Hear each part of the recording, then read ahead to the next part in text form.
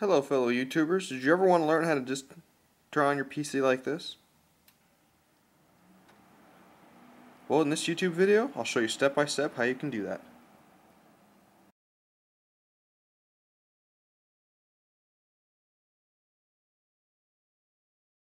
What you're going to want to do after you turn on your PC is you're going to want to enter your PC BIOS.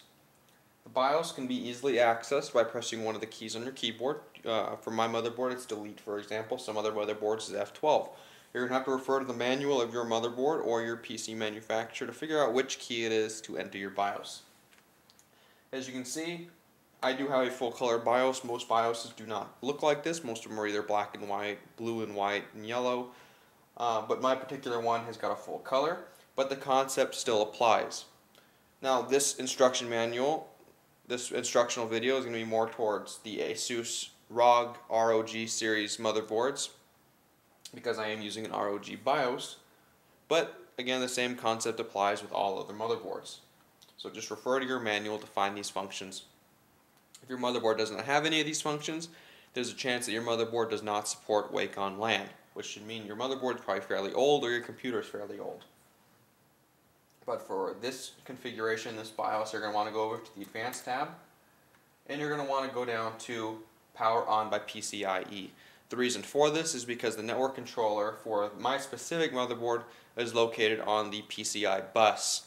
So you're going to want to enable that, and you're all done for the BIOS.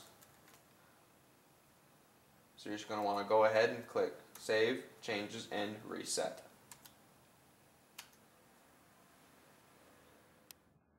Now that we have your Wake on LAN configured in the BIOS, we're going to want to configure your network interface card in your Windows environment.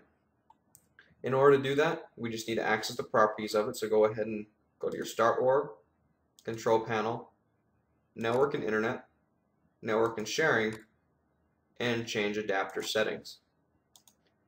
Here you'll see a little box. You're saying your local area connection, network, and whatever your NIC is, whether it be Intel or Realtek. What you're going to want to do is you're going to want to right-click that and click Properties. Here you get a window just like this. Go ahead and click Configure right at the top. And then we get another box with a bunch of other tabs on the top with General, Advanced, Driver, Details, and Power Management. We're just going to concentrate on the Power Management tab. Go ahead and click that.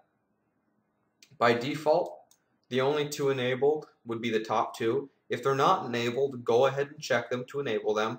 And you're going to want to also enable a third one. This is going to allow the Wake on LAN functionality to work by sending a magic packet to your NIC, your network interface card, to allow your computer to wake up over a network. Go ahead and click OK. Then you're going to want to go ahead and exit out of this window.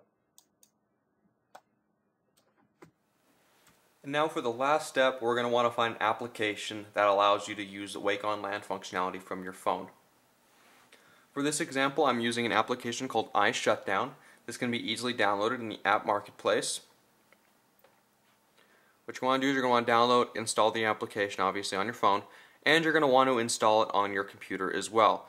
The reason you want to install the application on your computer is to make the application easier to find your computer, as well as give you functionalities like shutdown, restart, pause, hibernate, and all the other features.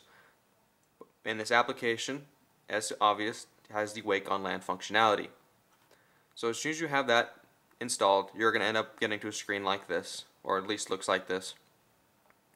And as you can see, it has the power button and the reset button. Because my computer is already on, there's already a light there, an indication light at the top right, and I can go ahead and just shut off my computer this way. If you need any help or instructions, they have a great help tab that shows you how to install the application on your computer and how to get that configured.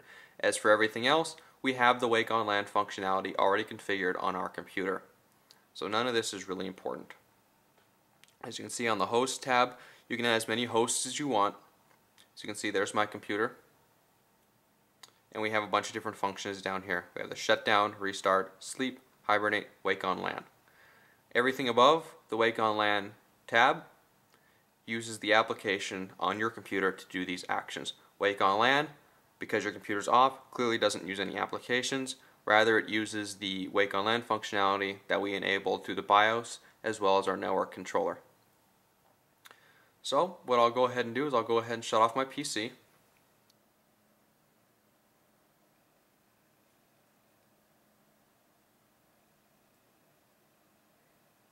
And as you can see, the PC is now shutting off.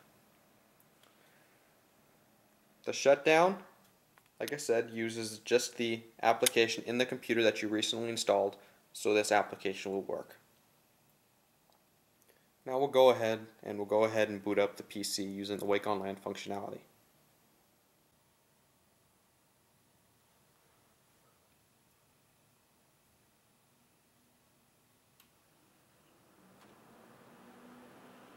As you can see, Wake on LAN works now. Now, if you follow the instructions correctly in this video, your computer will now do the same thing.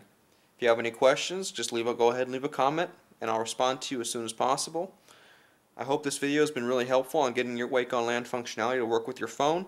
Personally, I don't use this too often, but when I do, I use it when I enter my house. That way, when I come in and I'm already just want to get on my computer, I can turn my computer on before I even get home, or if I forget to turn off my computer, I don't have to run all the way back upstairs just to turn my computer off. I can just disable it from my phone. Again, I hope this video has helped. Thank you for watching.